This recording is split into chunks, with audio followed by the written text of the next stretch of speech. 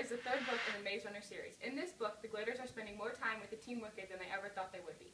Wicked is the team that runs the trials. Wicked has claimed that all the lies are over, but the Gladers have a hard time believing. Before James Dashner became an author, he studied accounting and worked in the field of finance. He considers himself one of the luckiest guys in the world because he is making a living writing stories. He lives in the Rocky Mountains and loves to snow ski in his free time. He has 4 kids and loves spending time with them. When he was younger, he used to use his parents' old typewriter to write stories on just for fun.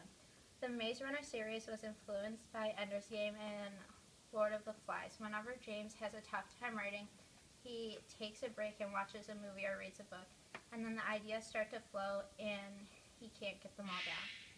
The title of this book is The Death Cure, and I think the title relates to the cure the Gladers were told they were going to get when they finished the second trial.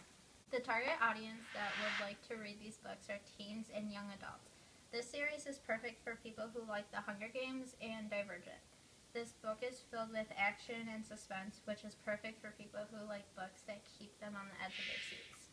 Thomas couldn't tell if his friend was serious or just trying to seem tough, but the creepy grin still hadn't left Newt's face. So Thomas forced a smile onto his own. If you're cool with slowly going crazy and wanting to eat small children, then I guess we won't cry for you. Words have never felt so empty before. Good that, Newt responded. The smile disappeared though.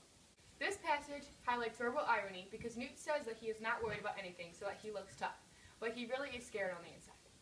Thomas was just as curious to hear Teresa's opinion. He nodded at his former friend and waited for her to speak. There was still a small part of him that foolishly expected her to finally speak out against what Wicked was doing. The whole novel is written in third-person point of view. An unknown narrator tells the story and zooms in on Thomas's thoughts and feelings.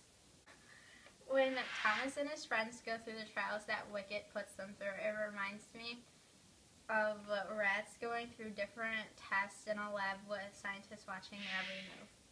This series is mostly about finding a cure to the disease. This relates to how doctors research and do tests to find cures for diseases every day. I would give the book 4.5 stars out of 5. The book is very suspenseful and will have the reader on the edge of their seat the whole time.